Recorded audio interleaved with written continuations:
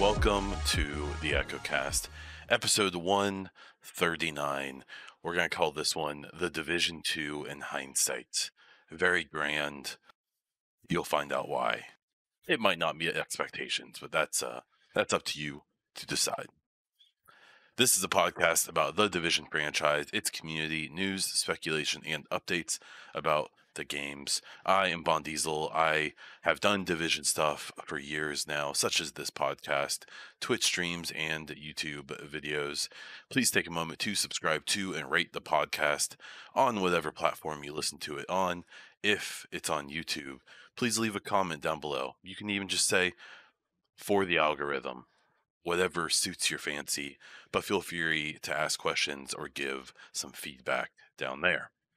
This episode, we will do a big, giant Division 2 in review, some first impressions of other games I'm playing, some content updates, and more.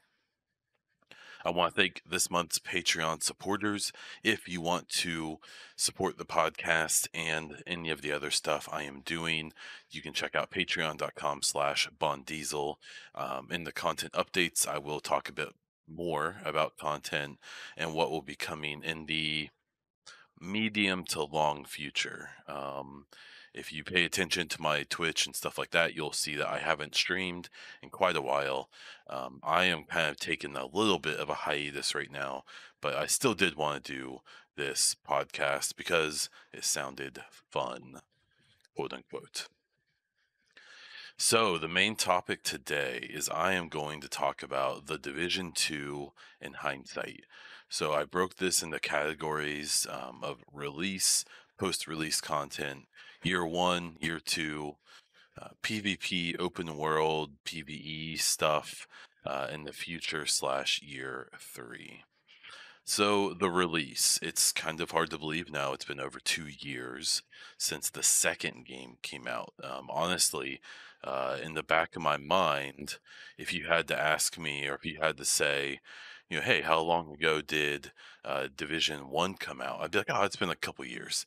And to sit and think about how that has been 5 years ago now is really weird. The Division franchise is not my first gaming franchise I've been interested in. I'm almost 33. I will be on Monday, the 26th, and I've played games as long as I can remember. My earliest memories of gaming would either be on like a DOS computer or an original Nintendo. As I got older, I played on like Super Nintendo, Sega. I had a Sega Saturn. If you don't know what that is, I believe it was one of the first disc-based gaming systems, and it was terrible. I had 2 games on it, Daytona and Area 51. It was like an on-rails shooter with a controller. It was a nightmare.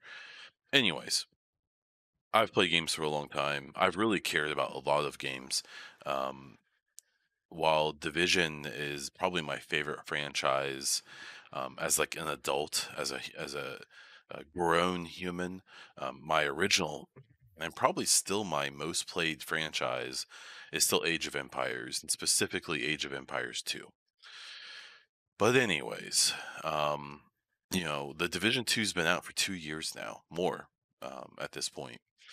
And what's funny is the reception of the original Division is when I played the open beta before Division 1 came out. I had heard of the game just like everyone else back in like 2013 and was like, holy shit, that looks dope, and then forgot about it, to be totally honest.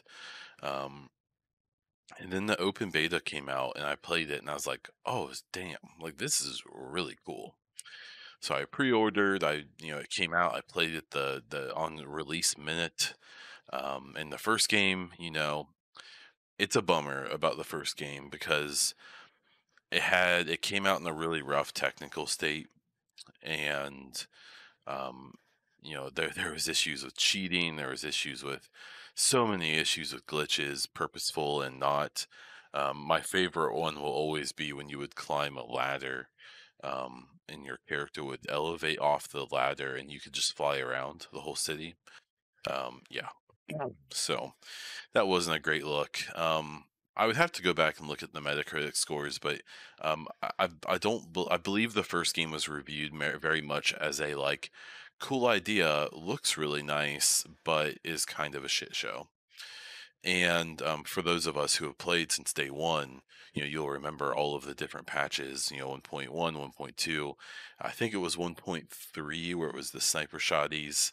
The LMB became almost a meme at that point. 1.4 for a lot of people was the big savior patch that fixed a lot of things. 1.6 was another one a lot of people were really into. For me, my favorite patch for Division 1 was 1.7.1. And that's because 1.7 introduced one shot seeker mines. So that pretty much shit on PvP pretty bad. But they fixed that and they changed it. And what happened is there was a time where basically hybrid builds kind of ruled the day, and for PvE and PvP. And the game found such a cool sweet spot for like a few weeks because then classified gear started dropping from the global events and basically ruined PvP, in my opinion. Beyond that, the fact it was already kind of just okay, anyways, but I digress. So Division 2 in comparison released, and it had some technical difficulties. I remember sound was an issue. There were definitely some bugs, but it wasn't that bad. And what's interesting is if you go and you look at the reviews of Division 2, they're glowing. Division 2 got a lot of really good press from a lot of really well-known people in the games industry and the game review industry. Chief among them being Greg Miller of Kind of Funny Games and just kind of his own brand as well, who's a big Division fan in general. Back before Division 2 came out, there was I want to say an E3 interview between Julian Garrity, Greg Miller, and one of the devs. I honestly, it might have been Matthias Carlson. I can't remember who, but so Division 2, the release had a really good reception, and I think people forget that. And I think people forget that that reception was important because, I think they've said that they've sold over 10 million copies of this game, and that was months ago. So I imagine it's they're up a few more from that. Um, but people have to realize that, like, say you sell 15 million copies of a game, like 85, and I'm making this number up, but a very large percentage of those people are going to play your game like 10 to 20 hours and maybe never play it again. And that's not because it was bad, it's not because they didn't like it, it's because the attention span of most gamers is pretty short. And the Division was a game, 1 and 2, that you could play just through the story 1 to 30, or World Tier 5 for Division 2, and then set it down. And that's what a lot of people did. And that's what a lot of people do, not just with Division. I'm sure people have done that with other looters, just other games in general. And what people in the Division 2 community need to realize is that those of us who have played 1, 2, 3, 400 hours, 500 hours, 1,000 hours, 2,000. I think I've seen people with like 5,000+ hours. You are just in such a minority of the game's community and player base. And that's not a bad thing. It just means that, when I see someone moaning and groaning about the game and it being repetitive and not being fun and there's nothing new to do, and they have 1,000 hours in the game, the the game, as far as I can tell, from conversations I've had, isn't meant for to be played endlessly. So what happens is I think you see the people who play the game 10, 20, 50, maybe even 100 hours. and then dropped off because there was other stuff to do, have a really good impression on this game. It looked great. It was fun to play. It had an interesting story for those of us who don't pay too much attention to it. I think it's probably more interesting. Um, and the reception and release of this game was really good. I will put my foot down and say that to this day, it still has the best release of any looter shooter type game, any game in the genre. Better than Destiny, better than Destiny 2, better than obviously Anthem. Yes, you could argue Borderlands 3 did better, but since that game doesn't really have like PvP, I don't. I consider that game like its own little genre, but maybe that's convenient. But I mean, you're looking at games like Marvel's Avengers. You could say that Outriders has maybe taken that mantle. Um, my issue with Outriders is that um, it's such a safe game that they did, and it's so different than Division. Um, and I think it does things well, but I don't think it does anything actually better than any other looter. So I would definitely say Outriders, from a general perspective, maybe competes with Division Two's release. But Division Two's release was really good, and I think that gets lost sometimes in conversations. When a couple years later, when we're all angsty and bored, the relatively small number of people still really involved in the game and paying attention. But yeah, the original release of Division Two was the 1 to 30. I don't think they introduced the world tiers, or at least was it you could only get to world tier 4 until the Tidal Basin update, which I'll talk about in a moment. And that experience was great, in my opinion. I'm super biased, I get that, but I thought the story was interesting. I thought it introduced some interesting characters. I think Alani Kelso is one of the best characters that we've ever gotten in Division. I know a lot of people hate her, think she's like a secret bad guy after all this time, but I think she's a just really good character. So maybe that takes away some points from my opinion to some of you, but um, the game came out and it was pretty solid. The introduction of Black Tusk in the end game, I still think is really cool. Um, I remember I went to two events before Division Two released. I went to E3, which all of you know about, or at least anyone who's followed me for a few years. I went to E3 2018 to see the game revealed, and um, I remember there was that was just really cool to see. Just to be part of that buzz. It was exciting. What fewer of you know about, even though I have talked about it fairly often, is I also, I think like a month before release, February 18, or February 19, yeah, um, went to San Francisco and went to a event where they revealed Black Tusk. It was the first time they had revealed them or talked about them. And what I actually got to do was play in game and see what that looked like and see what that was going to be. And it was great. Um, and then people finished it. And there was a lot of backlash, I remember, about the Tidal Basin update not coming fast enough. Um, which gave you World Tier 5, and until Warlords of New York was in game, right? And what was interesting was they a lot of the anger was that people got to World Tier 4 and felt like there was no reason to keep playing because in 2 or 3 weeks this World Tier 5 was going to drop and all of your World Tier 4 gear was useless, which was true. And I remember that being one of the first big pushbacks from people. And you know, the Division Two community devs and stuff like that, I personally think have had a really hard job, and for the most part, have handled it really well. But communication in this game hasn't always been ideal, right? So, because of the things I know and conversations I've gotten to have, I've never actually really blamed the com devs for that because what a lot of people don't realize is that like they don't give the com devs like a list of topics and say go ahead and talk about whatever you want. You know, they my impression or assumption would be that they are given information that should be put out. They obviously know about stuff before they can talk to us about it, right? So, like Warlords of New York, like the day that was revealed, the com devs didn't just find out about it that day, but there was specific direction that they couldn't talk about it until they were allowed.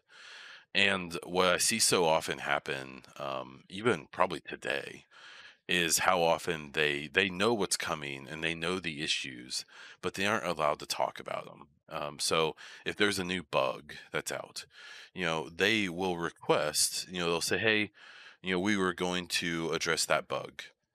Um, and someone in the communications above them, whether it's from Massive, more than likely Ubisoft, from what I've been told, will say, "No, you can't talk about that. We don't have an official reaction. We don't have a statement at this time, or we just don't want to address that." So, um, when they've caught flack so often, it's always kind of bummed me out because I don't think people realize that the com devs would probably love to tell us everything, especially when it comes to issues. They just aren't allowed. And so I remember that initial pushback on that, like, well, why would I waste time farming World Tier 4 when as soon as World Tier 5 releases, it's pointless? Um, and to a point, I think people kind of had a point. My guess is they just didn't have Tidal Basin done yet. Is that they were still, there's either some big bugs that they had to fix, or the content just wasn't finished, whatever the reason was. But then Tidal, that first Tidal update came out, and we got Tidal Basin, and I think some other stuff dropped with it, maybe some new gear sets or guns, or there's some other features. That stuff gets a little hazy for me, to be totally honest. Um, but um, it was our first stronghold, which became a or no, it was our first new stronghold because we to get to World Tier 4, you had to beat the Roosevelt Island, you had to beat District Union, and you had to take over the capital, which in hindsight is kind of weird, but we won't get into that. So the Tidal Basin, I still love the Tidal Basin mission. The the mission against Hornet, I thought was really cool. I just think that the invaded version, I think, is cool. Like, I love that mission because it's a fun place to play, and yeah. So, and that can be said about really all of the missions. I know I've seen people say that, and this kind of goes back to the whole Division 2 release at this point, is like all of the missions are so good, but none of them like stand out the same way I think they did for a lot of especially OG players, the way like Lexington stands out. I mean, like every mission in Division 2 is better than Lexington, right? Just at least in my opinion, from a design perspective, environmental design, all of that, But then, there's just something special to a lot of OG players about farming Lexington, hundreds of times to get your first Barrett's chest. And so Tidal Basin came out, World Tier 5 unlocked. People were finally able to, actually, really get into the gear and start getting things that they would use for, the next year, and that was received fairly well, I think. Now, somewhere in here is when I assume Red Storm dropped off the project, because um, we know that Red Storm did Skirmish and that they designed that, and Skirmish had some updates after it came out, um, and we even had one or two Terry appearances, and I don't know what completely happened with that. The last big thing I remember, and I want to say this was before the first episode of year one, was there was talk of doing level 510 gear because the level cap at the time was 500 in the DZ to give some incentive to farm the DZ for everyone and not for it to just be a PvP shit show. And then that got pushed back real hard, and they didn't do it. And if I remember correctly, that's the last time we had them on Division Two. So, and then they moved on to whatever they're doing now, which we'll leave that to the imagination. Um, and I'll talk specifically about PvP in the DZs and skirmish after year 1 and 2. Okay, so then year 1 came about, and one thing that's always going to kind of dig at me about Division Two's release, and what Division Two was, is that episode 1, 2, and 3 they put out these like promo pictures and some of these materials, and like episode 1 it was Expedition. And if I remember correctly, the original fan art or the original concept art or cover art they put out for episode 1 had an agent like overlooking like a suburban neighborhood. And in hindsight, it actually had Kinley College in the background, I'm pretty sure. And I remember, they didn't. The biggest issue with year 1 was they just didn't communicate anything to us about what we should expect. So what happens with humans, but especially Division fans, when you put something out like, "Hey, there's something coming," and maybe even like a screenshot or some concept art, but you don't give any information, they go wild with their own expectations. And I even personally remember, I was thinking, okay, Expedition, my own uh, theory crafting or speculation about episode 1 of Division 2 was like, okay, it's an expedition. The cover art has this like suburban neighborhood. I bet we're gonna go and do a thing where like you have a limited amount of time to go into this new play space, and it's like it's gonna be like survival. That made sense to me. So you're gonna go and you're going to collect materials. Maybe there's loot you can only get in this mode. Maybe there's a chance of PvP, but you're going to be like time limited in some capacity. So then it released. And the writing was on the wall. So they did a PTS, if I remember correctly, for episode 1. And I remember I even jumped into it on PC. And I remember starting it up and getting into Kinley College and being like, what? you know? So here's the thing. Kinley College, episode 1 did include Camp White Oak and the national the zoo missions, which I'll talk about in a moment. But Kinley College is funny because like when you load into it, it's gorgeous. Like that play space is so good. And then the 3 places you go into was the student center, I think it's like the library, and then the subway. It's just so well made. It's so pretty.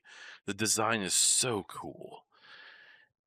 But then you start playing and there's a few things. So it's just a bunch of these like repetitive, like timed events with different goals. The worst or one of the worst things they did with this Kinley College, and it's still going today, is they made it where Kinley is only available during certain weeks. And what's so bad about that is that, I mean, for me to just be straight up, I think Kinley College is like super mediocre content. It's fine. It's there. I think you play it once, you never touch it again, is my opinion. And what happens when you do this like exclusivity thing where it's like, oh, transpose waiting, and not to mention how awful it is to have to hear that stupid message every time you load up. Anyways, it gives this like air of like exclusivity or like, oh hey, it's available. You're so lucky to go check it out. And then you go check it out and it sucks.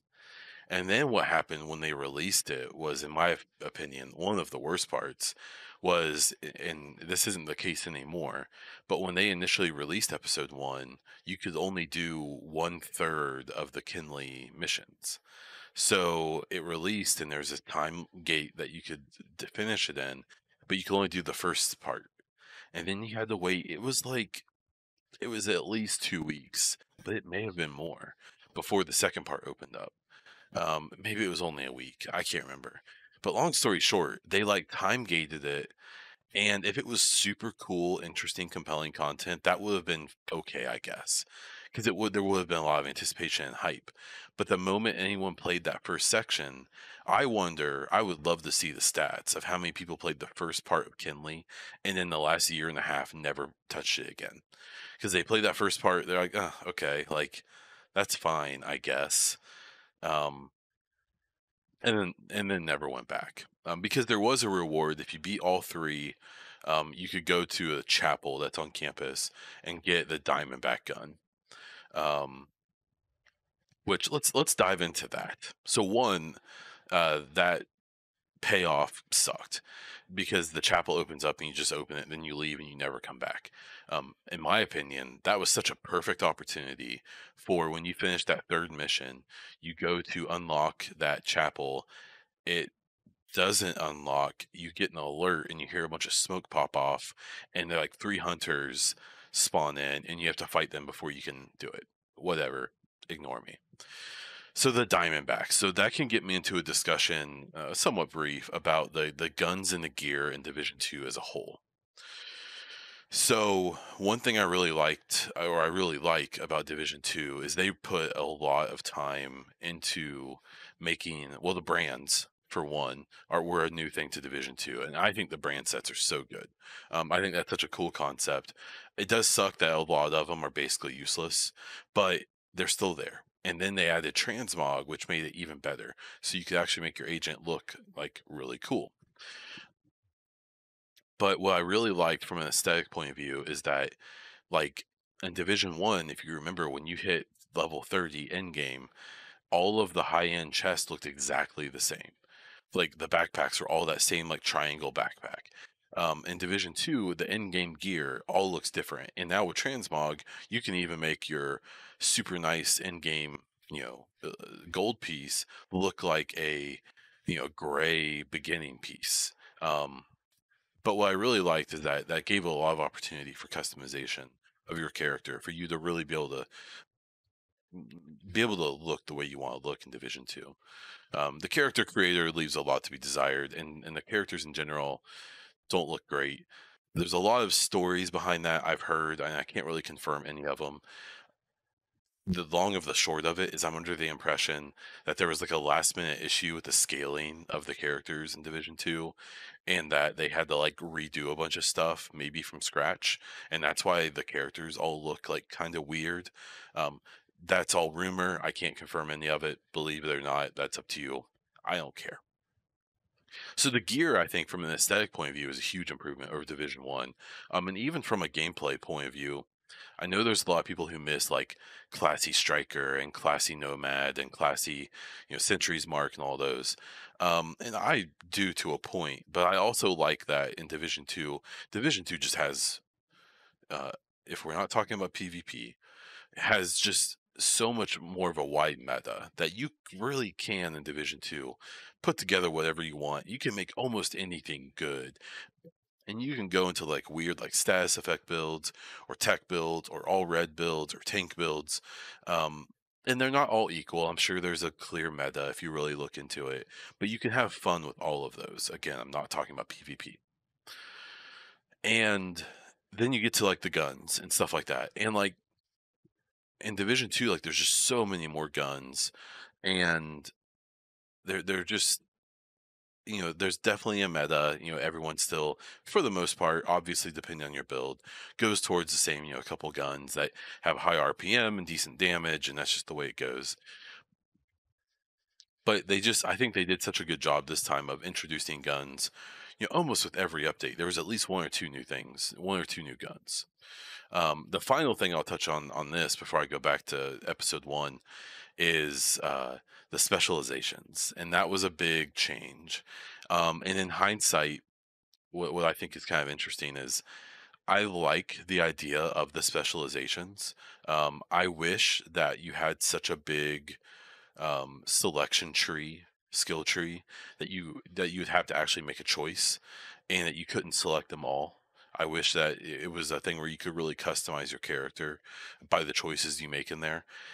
And I wish that they wouldn't have done the specialization weapons, because I know there's some like niche situations where they are useful and some people do use them, but I think they just look awful on the characters. I think like the grenade launcher looks okay.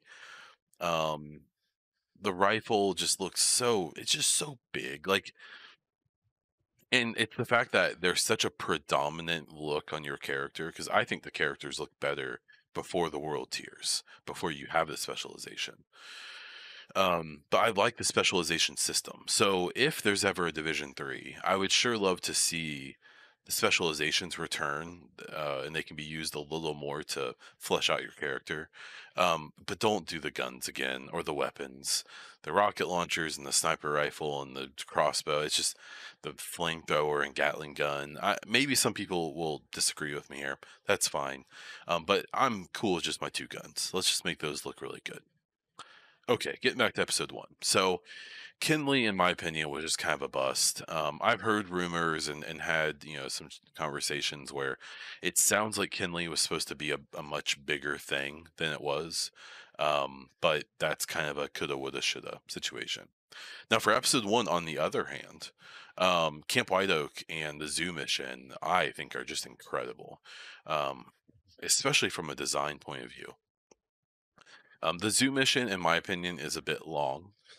And for people who have done like the invaded version and the heroic versions and or legendary, I forget which one it is. Um, that definitely checks out. That mission can be very tedious, but simply from a viewpoint of like, this is just cool point of view. It's just hard to it's hard to argue that, in my opinion, that it wasn't just great. And in the White Oak mission, I just loved it. And it is funny that we've played like three versions of that mission now, and they've all been against Black Tusk. But I really just love the flow of that mission, and it's it is kind of a thing that once you play it once, you've kind of played it 100 times. I understand that, um, but I still, it just, I don't know. I think it was great. So, um, okay. So so episode one, I wish would have been kind of more of a slap in the face of making people realize like this is what these episodes are going to be like, because I remember, and even myself had a lot of chatter about the division one, the division two in this episode one being like, hey, this was just the first episode. I'm sure the second episode is going to be way bigger, because it was looming, right? The second expedition, or the second episode, was the last castle, and it had this cool cinematic about it where like a drone was watching Black Tusk committing this big operation at the Pentagon, and they were digging down to the DARPA labs that are underneath it, and like, oh shit, like this is gonna be so cool. And and that was when we hadn't really realized that the scale of these episodes maybe wasn't going to be as big as we thought. And what's kind of funny about it is that I remember when it was leading up, they did not do a PTS for this one. So this was like a fresh experience. And just like with episode one and with Kinley College, but even worse this time, because, we didn't get a preview, is that people went wild. I thought for sure this was going to be the Underground 2.0. I thought, I had no doubt in my mind, like, okay, so we know there's two missions. So you're going to do those two missions, and then it's going to open up to the Underground. Dope. because it makes sense, because it's basically saying, like, the Pentagon, at least at one time, was the largest floor space office building in the entire world. Um, which that doesn't make sense. It's only like a five-story building, but it's extremely has a very large footprint, and it supposedly, and as the game suggests, has a hilariously giant and extensive underground uh, part of the facility. So the idea in my head was that there was going to be these randomly generated missions that would take place above and underground in the Pentagon, where you need to go recover blueprints for this thing or this certain material or this certain piece of tech. And that's what, Underground 2.0 would be in episode 2, The Last Castle. So what happened was episode 2 released, and we got to play in it, and we got to, you get dropped off on I think it was on like the riverfront, and you fight your way to the safe house that's just outside of the Pentagon. I think the library, and then you fight to the Pentagon, because there is, if you don't remember, a little bit of like an open world segment right outside of the Pentagon, and then you drop down into it, and then you actually fight in the like basic area. There are some enemies to fight. But then this is when it hits you, so you play the 2 missions. I think the missions are great. I know the one on the higher difficulties is, like, a huge pain, I think with the drone.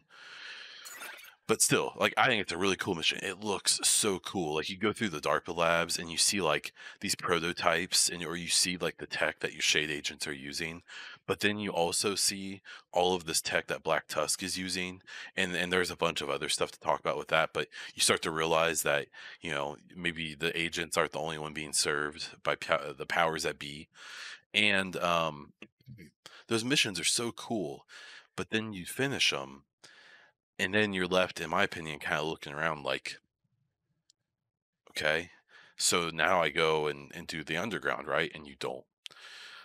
This comes to another point where I can say that, like, I've heard rumors that the it was supposed to be a bigger thing, and it just wasn't. And that didn't happen, unfortunately. Again, I can't confirm it. I have no sources I can actually cite to say that, but it was such a missed opportunity. And this was when, it's kind of funny, but this is when I definitely went into. I think this is when I took a couple months off the game, because I realized, like, oh, these episodes aren't going to be a big deal. We aren't getting like new game modes. We got Kinley College, if you call that a new game mode, but you have to think back for OG players that in Division 1, we got survival, we got underground, we got last stand. We got all these modes in that first year, and I think everyone expected that for Division 2 as well. And that's not even close to what we got in the year 1 content. So after episode 2, myself and I think a lot of other people were kind of like, oh, okay, so these things aren't really that big of a deal. Like, okay, I guess. Now, people like me were getting new story, new missions, things that I wanted from Division 1's content. Because if you remember, in Division 1, other than the incursions, we didn't get more story missions. The game came out, and the story didn't really progress after the game came out. So with Division 2, we had the opposite problem. The story was progressing extensively. Whether you like the story or not is a different discussion, but the story was continuing, and I loved it. I don't think it's the best told story in the world. There's so many holes and things that don't make sense, but it's a world I like, and I like seeing it push forward. So, I have to admit that personally, episode 3, I wasn't all that excited. We knew it was going back to New York City, but we also knew it was Coney Island, which isn't on Manhattan Island. And there was definitely a big reservation for me of like, I mean, it's episode 3, okay, whatever, I guess. Like, I'm sure it'll be fine. And then that's when things started happening. And um, so that was in 2020, I believe. And they basically were dead quiet in the winter, which has always been the case for Division. And then they came out and they did a state of the game. And the starting state of the game graphic was black. It was different. And they played through this trailer, and basically we find out that um, episode 3 is essentially going to be a prelude to a year 2 content, and specifically Warlords of New York. So I will get to Warlords, I promise. But for now, I am not going to dive into that quite yet. But episode 3 I will. And so what we found was that episode 3 was basically going to be a introduction of returning to New York City, which I honestly didn't expect. I thought that there'd be a lot of places we may go, that maybe they would introduce a new area of like Boston or Philly or something. I thought maybe there'd be a place where they just do more like expedition stuff, where it'd be like a Kinley College type thing. But no. So what we found Coney Island to be, episode 3, was 2 new missions on Coney Island, and it would be reintroducing the cleaners. It would be bringing Keener back into the fold. It would be because as far as I can remember, I don't think Keener was ever a part of Division Two's main story. As far as I can think, Black Tusk was kind of the big baddie down there, as well as all the local leaders. And they kind of left Keener to the side. So the episode 3, so here's the thing about it though, is as cool as this moment was really exciting, because and then episode 3, not long after it dropped, is when Warlords came, which was a big deal. It was only like 4 weeks or something.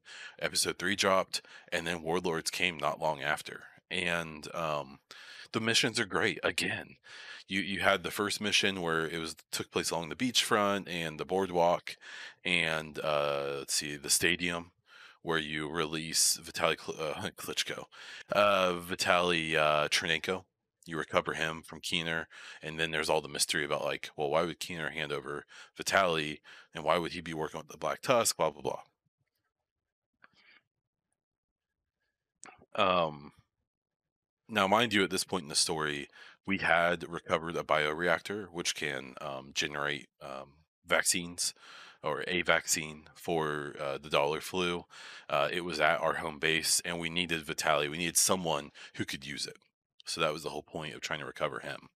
And so you play through that first mission. You recover Vitaly. You kill a bunch of Black Tusk. You find out that Keener has double crossed Black Tusk, of course, because that's Keener. So Black Tusk and you are going after Keener and trying to track him down. In the second part of the mission, where they reintroduce the Cleaners, who had such a freaking badass glow up. The Cleaners, I think, look so cool, especially the heavies, but really all of them in general just look great in episode 3 and in Warlords of New York and now. So, but here's the thing: episode 3 was still just 2 new missions and I think a new apparel event. So it was one of those things where, like, I think episode 3 gets a little more forgiveness because of what it was leading to. But at the end of the day, just to summarize my thoughts, is the whole year 1 of Division 2 was super underwhelming. It wasn't bad. There were great missions, there was great stuff that happened. Absolutely. And they did a lot of things that people wanted from Division 1, especially with story and missions.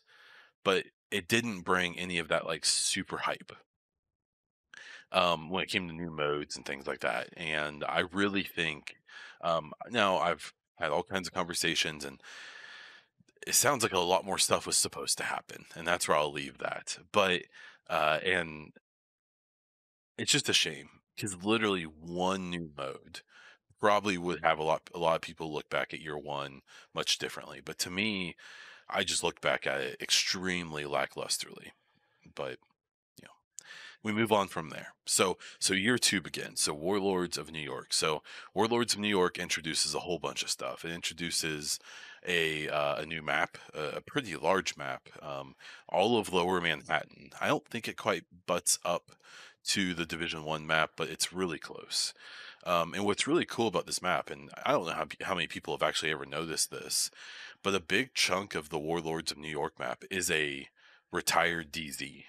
So if you ever really pay attention, I forget which part of it. I want to say like the north central part of the map is it's you run through a bunch of DZ gates and checkpoints, and you see the walls. So it's obvious that that area was a DZ at one point that just broke down. The checkpoints got blown out, and it just became part of the open world.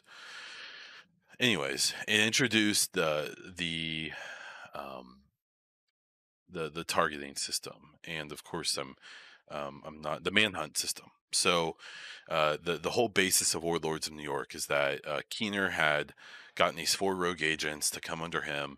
They were all working with different factions. They reintroduced the Rikers, the Cleaners. We did see, let's see, Rikers, Cleaners. Let's see, Rikers, Cleaners. Why can't I think of the last one? Ah, I don't know. I'll think of it as I'm talking. Um, but what was really interesting was they brought up this concept. So there were these four rogue agents you had to take down, and then you got to fight Keener. And so that introduced all these new missions, all these side missions. Warlords of New York, I will argue, is the best storytelling they've ever done. Whether it's the cinematics, the intro cinematic is ridiculous. Kelso looks so badass. Like everything about that is just so cool. Um, and this the way that the storytelling they do with the different rogue agents and explaining their backgrounds, and really the letdown of the whole DLC to me was that the final fight with Keener feels so like Sunday morning cartoon, like supervillain kind of stuff, and his exit is just kind of lackluster to a point. But I really felt like the lead up to that was so cool. I knocked out that entire DLC in one day. I did like a 10-hour stream that day and played it from beginning to end and just freaking loved it. It was great. Um, and that introduced us to level 40. So that took the your player level from 30 to 40. It got rid of the gear score system. It introduced they had changed they did gear 2.0 where stats are just done differently. You can look up the differences yourself. I'm not going to explain them right now. Um, but it just it was so cool, and I just I really what's so funny about that DLC is it feels like, and this is pure speculation from me, it feels like that was supposed to be Division 1 content, you know? And that's not a bad or a good thing. It's fine, you know. It's it's the fact that they just it just seems so disconnected. And that was kind of something I said, and I've said a lot about the episode 1, 2, and 3 from Division from the first year, and even Warlords. All of this content was so frustrating for me because they it just didn't feel like it was connected to the main game like at all. Um, and that just it made it really hard to get like super excited about it, um in a way, because it just felt so like you would go to Kinley College and recover this shade node, but then nothing changed back in DC. You went to the Pentagon and got the bioreactor, and that actually did open up a new part of the White House, and you see the bioreactor sitting there humming, and it's so cool. uh so then you're like, oh, okay, so that's going to affect something, but then it doesn't. And then you go to Coney Island and you recover Chernenko, and you're like, oh, okay, so now Chernenko is going to be in that lab making antivirals. Dope, that's so cool. And he isn't, and it's a year later and he still isn't. It's like, so, and I'm sure there were plans to do more with that. Like I'm sure there was some plans that you would have to like recover biomaterial and bring it back to Chernenko, and then he would put out antivirals, and you could like do something with that in the game. I don't know. There's so many there's so many things to speculate on when it comes to that. Maybe one day I will I will do that, but we're not doing it this time. But it's just the way that all of the DLC in this game, especially Warlord, just feels like it was supposed to take place in like a different timeline or before Division 2 even starts. And I think that's why you can jump into it even right when you start the game. It's just like I wish it just feels so disconnected. Like you go off to Warlords of New York, you take down Keener, you activate this rogue network, and you come back to DC, and Manny doesn't even say anything. Like there needed to be a cutscene where you get back and you're in there with Kelso and Manny, and you're talking to them, and you're like, "Man, that was crazy. We just took down Keener, but now we have problems to deal with here." It could have been that simple. But it's just like, nope, you just come back and he tells you that the transpo is ready to take you to Kinley. Like that's just that was such a bummer. But Warlords of New York itself was great. That environment is so good. Like people can complain about this game in a lot of ways, the balance, the content, whatever. But I will not hear anything about the sound design. The sound in this game is just ridiculous. And the environments is just they're just so good. And as much of a defender as I've been about the DC map, I really do think it's great. I think the DC map is so good, and the fact that it's one-to-one scaling, and it's just so like cool. I think that the DC map deserves so much more love than it gets. I think if they just made it winter there, people would love it even more. I will say that going back to New York and being in those like canyons between all these gigantic, unbelievable buildings, it was really freaking cool, and it was very nostalgic in that way. Um, so yeah. So Warlords was great. I still think that's the best content they've ever put out for a division game. I would say, and what that led to was this new season system. And what we found out is that over the next year of content for year two, we'd be getting seasons 1 through 4. And what those were going to be were essentially new manhunts. So there'd be 4 new lieutenants, and then a final big bad to fight in each one. I think each season lasted like 6 weeks or something like that. I know they had to fudge the weeks a little bit to make it work, but um, they did the thing. And season 1 came out, and I remember there was kind of there's the system where we got this new shade level system where you would it was another bar that you would build up, and when you hit max, went to the next shade level, you could boost one of your stats a little bit or get materials, whatever. And in theory, the system was supposed to bring some kind of like quote unquote like endless ability to play the game.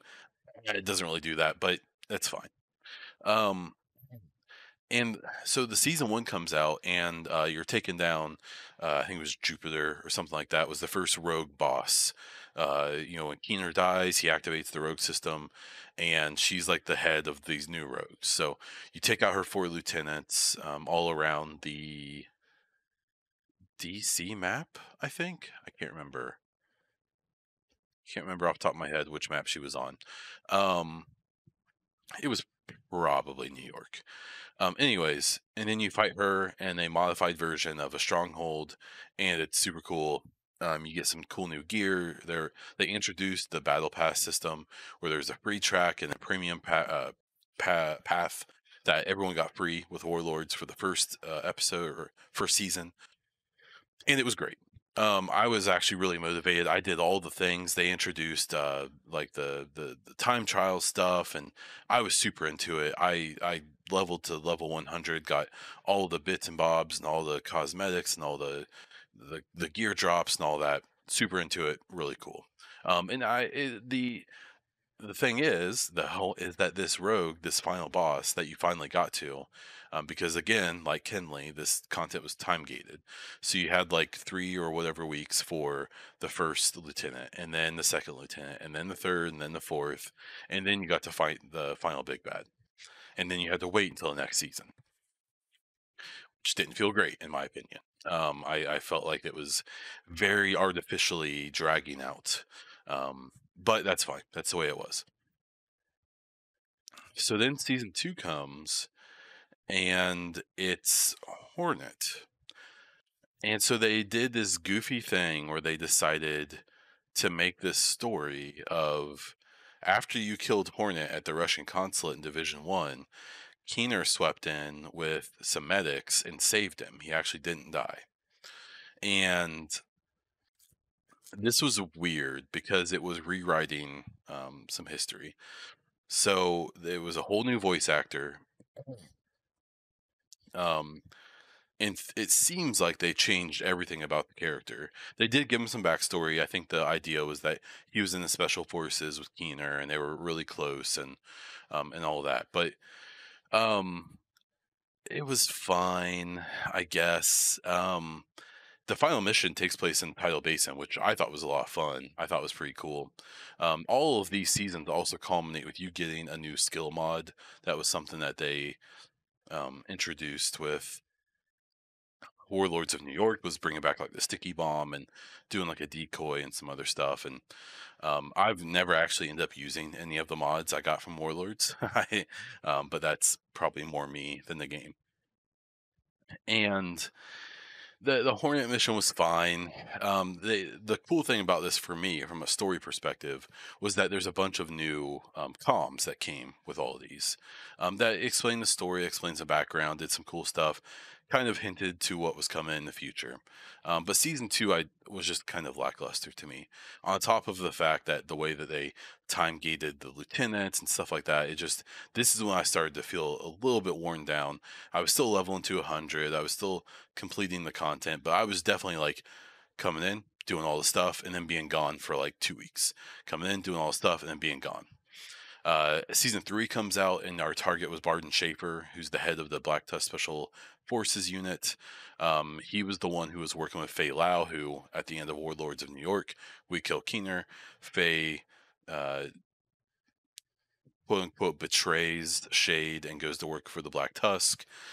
And Barden was the one who she was working with. And so we go through all the rigmarole with Barden, and then we fight him in one of the Coney Island missions, which is super cool because his mission includes a guaranteed fight against a hunter that he dispatches to attack you, and now starts to lead us down the path of the hunters are part of Black Tusk, or they're at least allied with them in some capacity. We still don't know.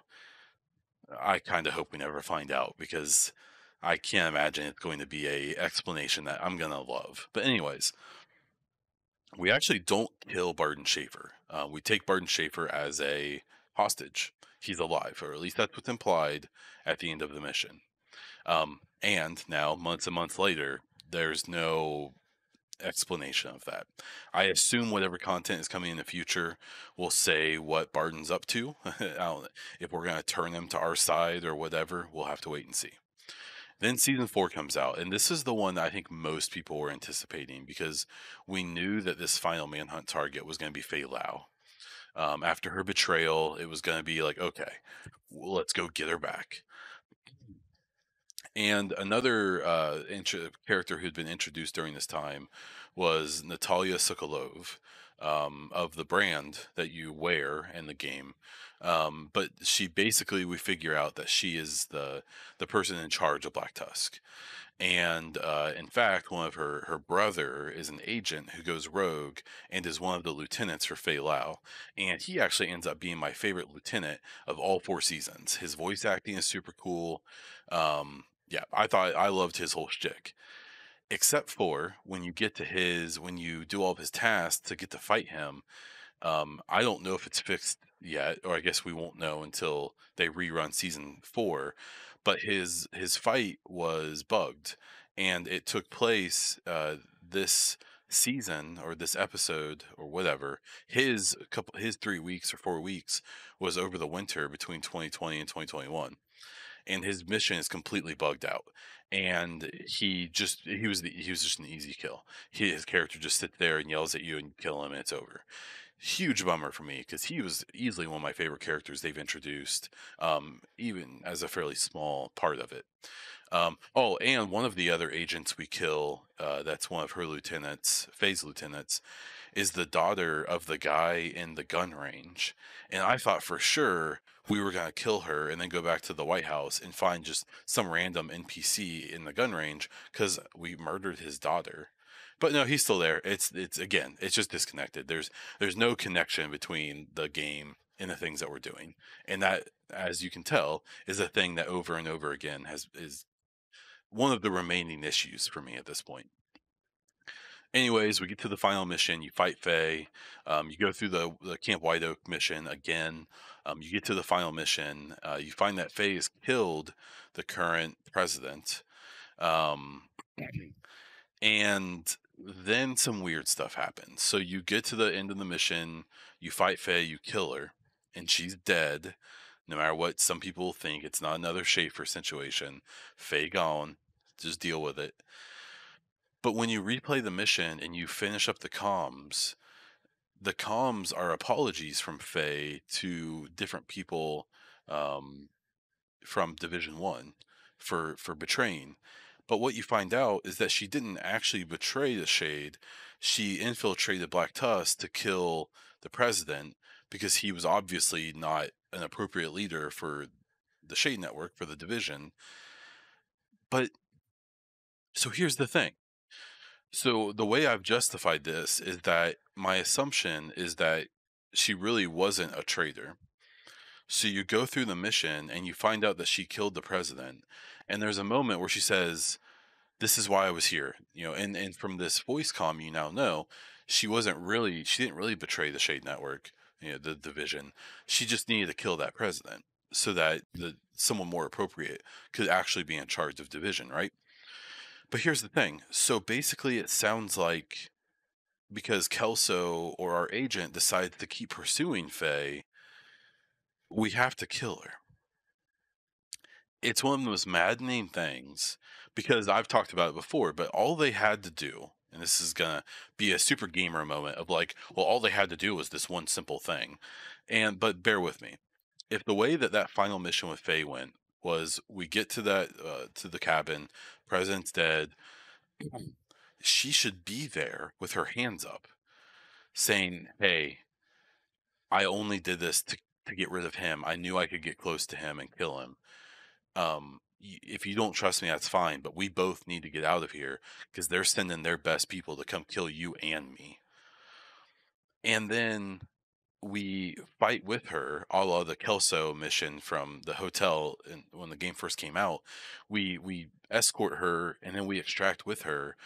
And then it turns into a whole thing of like, well, can we trust her? Like, but then that character didn't have to die, and she shouldn't have died because the fact that she makes it clear to us she didn't really betray us, but then that we still kill her, there's just no good storytelling there. And what's the most maddening thing about it is that in the preview for season 4, they had the trailer, and that trailer involved a cutscene where has her hands up. She's surrounded by agents, presumably the 4 agents in your party, and your agent is walking up to her and cocks their hand back to punch her. So I am like conspiracy theory here, but I am positive that the ending I'm talking about, where we would capture her or not kill her, was the original plan. But my guess, and from what I've maybe or maybe not been told, is there's just basically at this point just no one left to work on this mission, and that the mission went the way it did because that's all they had time for. Which is just it's so frustrating because they showed us a trailer that showed it seemed like it was pretty obvious that's not the way the mission was supposed to go. Because at no point in that mission is there a cutscene where she walked up to us with her hands up and we punch her in the mouth. So like obviously that was a cut story arc or a piece of the game, and instead we just go kill her because that's what happens. And it just sucks so bad because it shouldn't have been that way. And if they didn't have the time or the resources to do it the right way, I just kind of honestly wish that they would have just had her escape on a helicopter. And then in a Division 3 or in a Year 3 piece of content, we can have a moment where we're like vetting her to find out if she really did betray us or if she really did just do that to kill the president. I don't know. She takes off into the woods for all I care. But no, instead we went and we killed her. So that wrapped up year 2. And what was interesting was at that time we were under the impression that Division 2 was essentially done. There were statements that came out, and even official statements, basically saying I think it was 12.10 or whatever patch it was the final patch for Division Two, and they would maintain it, but that was going to be it. And then we got news that there was going to be Year Three content, which I'll talk about at the end of this thing. So to quickly touch on things, the PvP in this game, I played a lot of PvP in the first game, despite what people may say. For Division Two, I really was into it at first. I played in the beta, I played in the closed beta as well, and the time to kill was like super fast when the game first released and in the beta stages, and it was awesome because it wasn't any of this crap where it was people dancing around and exploiting things and doing all this stuff. It felt like a shooter. It felt like a PvP shooter game. Well, then a bunch of the very lovely and very well thought out people in the PvP community did not like that. They missed quote unquote running servers, and it really sucks that the devs relented so much to that idea of like not allowing the agents to feel like they could actually be powerful against each other, and instead essentially going back to the Division One situation of basically one meta build, everyone runs the exact same thing, and whoever shoots first or wins. There's no point of using cover. There's no point of trying to vary your builds. It's just basically do these this very small number of meta builds, just like you know Predmark, Nomad, and Striker from Division One at the end. And for me it sucked. A lot of people hated the DZs, the fact that there were three of them, with one being invaded or whatever they called it, where it would rotate and it was higher level enemies. The rules for rogueness was different. Um, I did level my character up to the max DZ level. I played a decent amount of it, mostly PvP focused because the PvE or the PvE focused. The PvP was okay, I guess. There's still diehard people who are super into it, and that's great.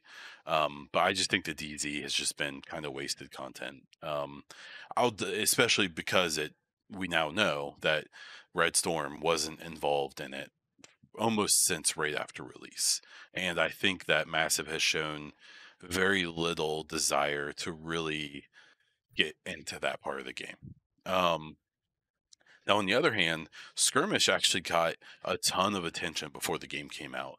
And I really did believe at one point, I still think that Skirmish is a much more attractive version of PvP for way more players. The DZ is kind of a thing for a fairly small number of people, but Skirmish really should have been a thing for a lot more people.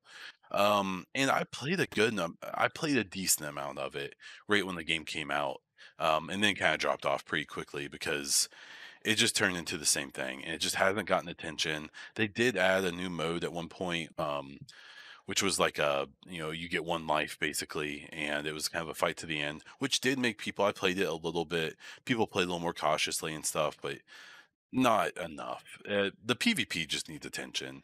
Even if I don't really look to the Division Two for my PvP, it would be nice if it got attention from someone. Um, and then to hit some kind of miscellaneous topics, I saw the big one would be hunters for me. So Division Two did continue hunters, but in kind of a weird way. So Division One introduced hunters in the survival mode, which was like the perfect implementation. Your character was rarely ever decked out when you fought them, so it was always a fun fight.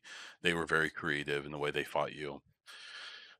Even when they introduced them to the underground, I thought they were awesome, because I ran a somewhat underpowered tech build, so they were still really fun to fight. The legendary implementation of the hunters in Division One was disgusting. They made them work with LMB, but made sure to say it wasn't canon, and then just made them bullet sponges and didn't actually make them more difficult to fight. So in Division Two, they introduced this thing with the main game and Warlords, where hunters would you would have to get you would only fight them by doing puzzles and unlocking them and getting their mask. And at first, this was really cool. So there were these ciphers that you had to figure out and all this stuff. The problem is that one, many of the hunter puzzles are hilariously tedious. Some of them go so far as to require you to have to wait for like night and day cycles, and it's just a nightmare. For people who are into that, that's super cool. Uh, and it's cool the first time, but once you do it once, and especially once you fail it, it's super tedious to do it again. I'm not a fan of this implementation of hunters. And it sucks because you fight once you kill them, they're gone. And the only other way to fight hunters at this point, other than those puzzles, is at the top of the summit. And that's not exactly what most people want to do to be able to play content like that. At least not in my opinion. Um, and so what's really annoying about it is that there is a mechanic in the game where hunters will like stalk you. So if you're out at night in DC, I don't think they do it in New York. But I could be wrong. But if you're out late at night in the game, your UI will start to fuzz, and you'll get like these weird like clicks and stuff. And if you look around, somewhere around you, there's a hunter watching you. And what's so annoying about it is that um, so there was a side mission in the base game of Division Two that directly involved the hunters. So you go to help this agent who has a distress signal. You get there, he's strung up from the ceiling, and a hunter attacks you.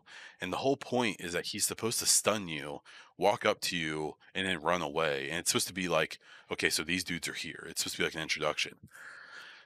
So after that, these hunters will start to stalk you in the regular game.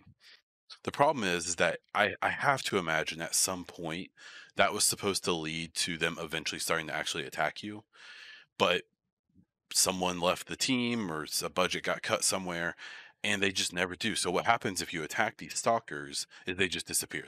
They poof into a smoke cloud, and you never get to fight them. And it's such a missed opportunity where if I could run around the open world doing control points and stuff and fight hunters randomly that would attack me when I'm running from control point to control point, I would absolutely do that. Because what they did add with Warlords of New York is that like if you're doing a control point, the very last wave of the defense part of the control point can spawn two rogues that can be really hard to fight. And it's AI controlled rogues, and they are so fun to fight.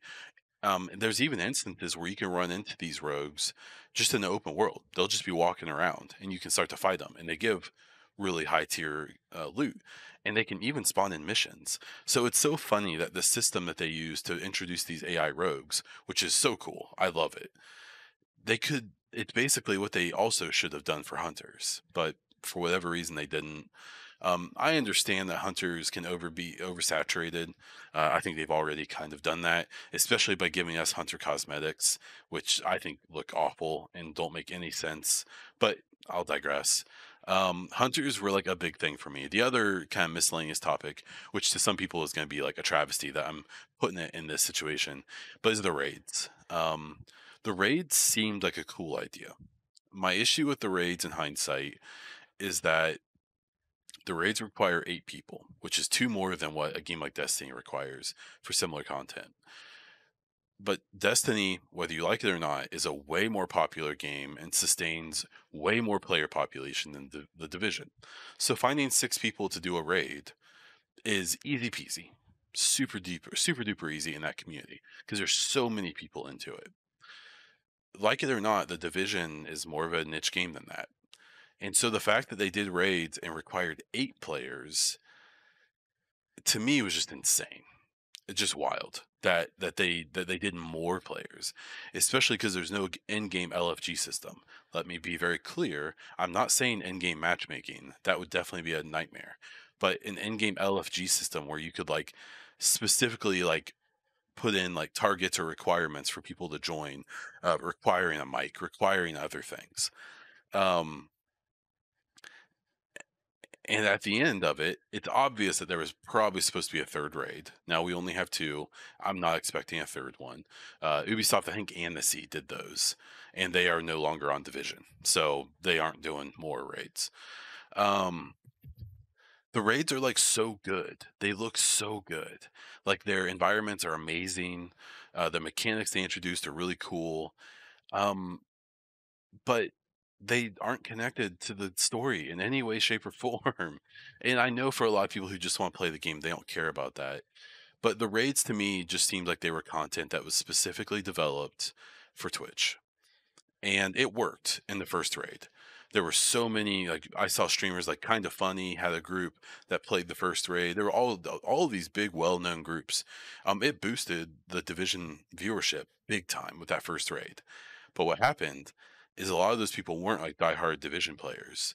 And the way that that first raid was, it was a huge DPS check, and most people weren't up to it. And what happened is most of the groups I saw playing that first raid never got past the first boss. And then it took a while for the first group to beat it, and then it took like weeks for the first console group to beat it. But that's a whole different conversation. And what was so funny about it is what happened is because of that, and then just because of the way that the year one episodes went, when that second raid finally came because it was delayed, it was just like a fart in the wind. From a If their goal was to be a big Twitch thing, to make the raids a big event, the second one was a huge failure. And then on top of that, what ended up happening is that some documents came out where someone had data mined the raid before it came out, because it was like available for like a few minutes because of a mess up in the patch. And so someone data mined it and made this big document basically that had figured out a lot of the mechanics. And when that came out, there was a lot of accusations about most of the groups that beat the raid first using it. And there was this weird moment of like, oh, we are aware of that and we're looking into it, and then nothing. So there's a pretty good chance that at least in some capacity, this big event was completely marred by people abusing something to do it, and instead of accountability, there was just I think it was Chris Gansler at the time. He's not even on the game anymore. There was like this thing of like, oh yeah, we'll look into it, and then just nothing. And at the end of the day, who cares? It's done. It's gone. It's over. You know, no one really cares anymore. But I really think those raids were a pretty big detriment to the game. If we could have gotten like four-player incursions instead of two raids, I think that would have been 100 times better for the game. Because those incursions could still be super difficult, but they bring a normal four-player um, player count, which most people can put together way easier than eight. And it would have just been more accessible to more people. And in a game like Division, where you end up with kind of a niche number of people playing your game, different than Destiny, just the idea of making this so focused on having eight players, it's just, I don't know. I think it was a big mistake, but I'm happy to hear people who disagree. Okay, so the final part here is talking about the future and where we're going. So we don't know much. So anything I say is speculation. The only things that we know are that Yannick and the lead of the Ubisoft Romania studio, I believe, or he was at one point, um, and some other studios that have been unnamed are basically building, from the impression I'm under, a brand new Division team from scratch, to make year three content, and that content will include a new mode and other stuff, and that's what we know. So, we've still seen people like Trick Dempsey talking about the game a bit. Knowing that Yannick is still on is actually really cool. Unfortunately, we also know that people like Hamish, and others in the com dev team, as far as I know, like Taylor, Ella, all of them have moved on to new things. So my guess is that they're moving on to like Avatar and Star Wars, the new projects that Ubisoft and Massive are working on. They may not be. I don't know. I haven't asked, and it's probably none of my business. They probably can't say anyways. But what it could be. So the new mode, I literally have no idea. I don't think it's going to be like a survival thing, or it's probably not going to be like an underground type thing. They claim it's a brand new mode to the franchise. So it's going to be something we've never had before. So we've had wave modes, we've had survival, we've had all those things. So I don't know. I really have no clue. I do hope maybe they implement some cool new stuff with the PVE side of things. Maybe they update DC to match like the post Warlords of New York story in some capacity. Stuff with hunters would be really cool. I still think a perfect opportunity for year three would be to rebuild the castle settlement. And I've had lots of ideas about that, but I don't know. We'll have to wait and see. One thing I actually do hope, and I know some people will be surprised by this, I really hope it involves some type of big PvP kind of refresh of some capacity. The thing I've come to the conclusion of is you're never going to fully satisfy this community when it comes to the PvP. That's it's not going to happen because you're never going to, if you satisfy people like me, you're going to piss off people that currently like it. If you make them happy, you're probably going to make me mad. So at some point, I would just like to see them do something with the PvP. Maybe it makes it a little more attractive to me and to other people. I don't know, but just something. Now, they're not going to redo the whole map. They're not going to make it into 1DZ. They're not going to do any of those crazy ideas. But when it comes to this entirety of the year three content, the one thing I will say is that Ubisoft wouldn't invest the money and the time into building an entirely new team for the game if they were just going to put out like some new seasons. So I'm actually not expecting more seasons. I think whatever they put out is going to be more substantial than that. I think it'll probably be less substantial than Warlords. So I don't know what the content will be, but my guess is it's going to fall somewhere between the seasons and Warlords. So take that for what you will. If you have any ideas or what you think it might be, let me know. I'm definitely curious. Well, we are currently on, I believe, the longest podcast I've ever done. So I'm actually going to end it here. When it comes to content updates, I'm basically taking a little hiatus from streaming. There's stuff happening eventually that I think will actually bring me back to basically what I was doing before. 2-3 streams a week, probably a weekly podcast. I'll have to we'll have to wait before we talk about what that means though. If you're a sub or if you do want to support, like I said, there's Patreon, patreon.com/bondiesel. If you don't want to do that though, check out my pinned tweet on my Twitter.